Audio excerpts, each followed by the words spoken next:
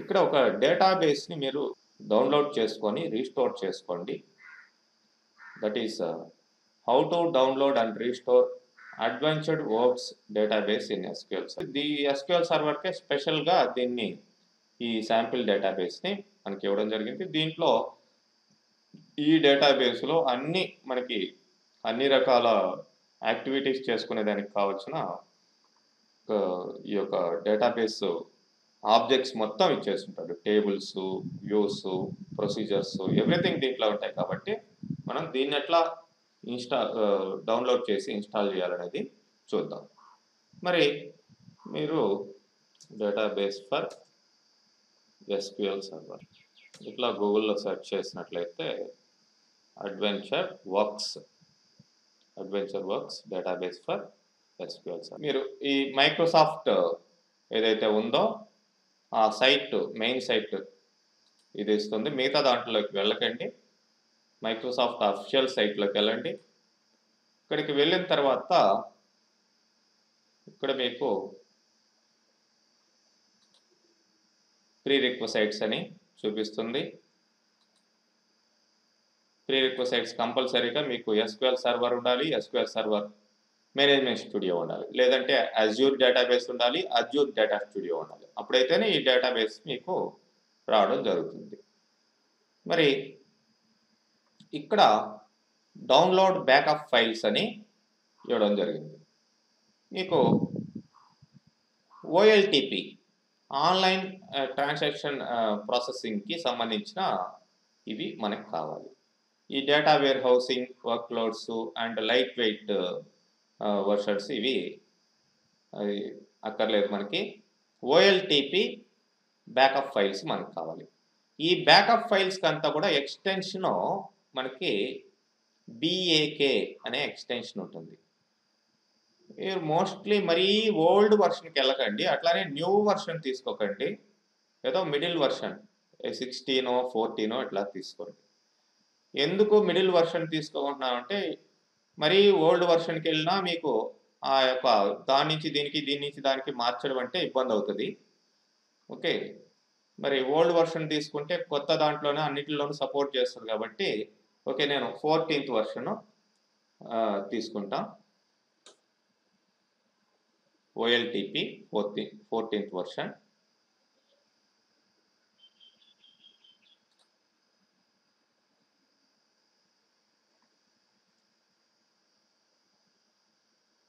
So that is one database backup file.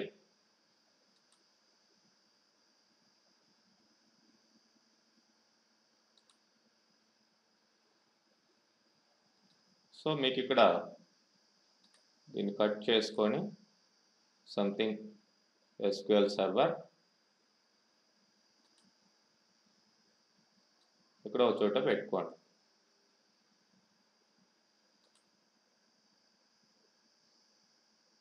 You need to provide administration permissions. Yes, continue.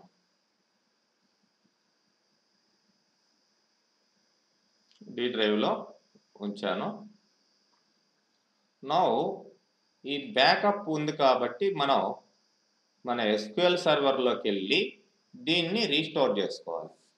Restore చేయడం అంటే మీకు డేటాబేసెస్లోకి వెళ్ళండి and ఇక్కడ right click చేసినట్లయితే databases మీద రైట్ క్లిక్ చేసినట్లయితే రీస్టోర్ డేటాబేస్. ఏ డేటాబేస్నైనా రీస్టోర్ చేయాలంటే బ్యాకప్ తీసుకున్న దాన్ని ఇదే ప్రొసీజర్. ఓకే, మరి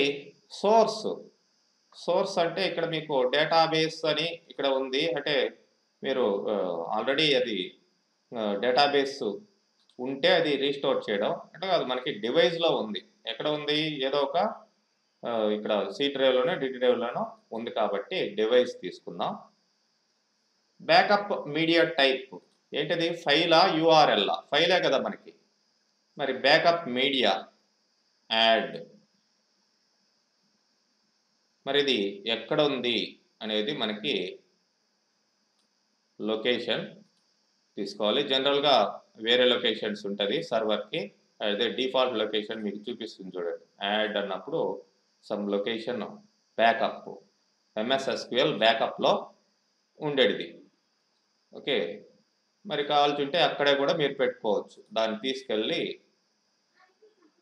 అక్కడే పెడదాం. పోనీ cut and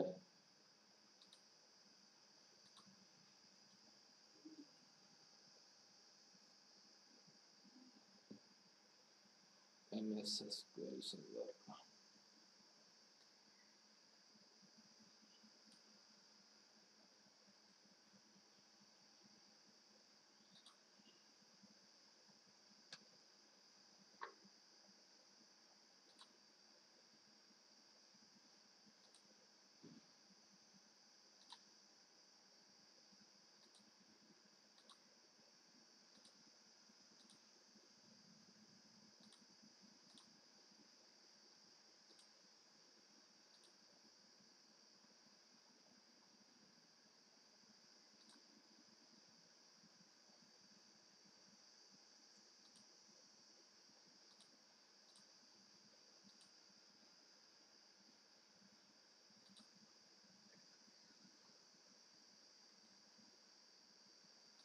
yes continue administrator ఏంటే సరిపోయింది.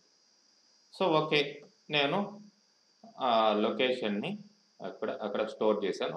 అఫ్ కోర్స్ మీరు ఎక్కడి నుంచైనా సరే దీన్ని యాడ్ చేసుకోవచ్చు. అది డిఫాల్ట్ లొకేషన్ కాబట్టి బ్యాకప్కి అట్లా ఇస్తున్నాం. సో బ్యాకప్ ఓకే, ఈ బిఏకే ఫైల్ మనం సెలెక్ట్ చేసాం. Okay, so then say okay. మీకు అది ఇక్కడికి రావడం జరిగింది.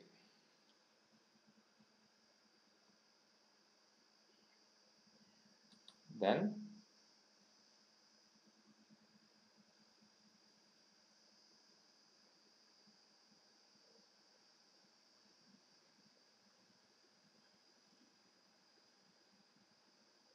Restored successfully. మరి ఇది మనకి adventure works database. Of course ఇది ట్రిగర్ మనం ఇంతకుముందు క్రియేట్ చేస్తున్నాం, దానివల్ల ప్రాబ్లం వస్తుంది. You can view all the tables. చూడండి, ఇవన్నీ కూడా మీకు టేబుల్స్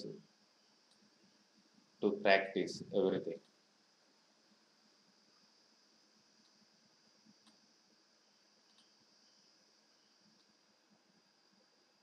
ప్రొడక్ట్స్, సేల్స్, ఇట్లా ప్రొడక్షన్కి సపరేట్గా, పర్సన్కి సపరేట్గా, హ్యూమన్ రిసోర్సెస్కి సపరేట్గా, ఇట్లా రకరకాల టేబుల్స్ వాడు ఇవ్వడం జరిగింది.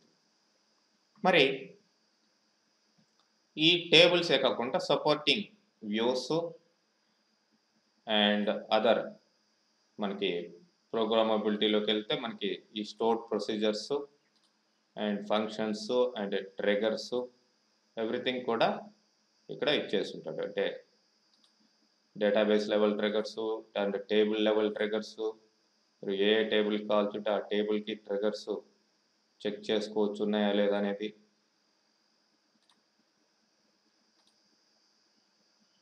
అండ్ ఎవ్రీథింగ్ మీకు రావడం జరుగుతుంది. అవి ఉంటే కనుక లిస్ట్ అవుట్ అవుతాయి. సో మరి ఒక ఫుల్ ఫ్లెడ్జ్డ్ శాంపిల్ డేటాబేస్ని మనం ఇక్కడికి రీస్టోర్ చేయడం అనేది జరిగింది. దీన్ని యూజ్ చేసుకొని మీరు ఈ యొక్క ప్రాక్టీస్ అనేది చేసుకోవచ్చు.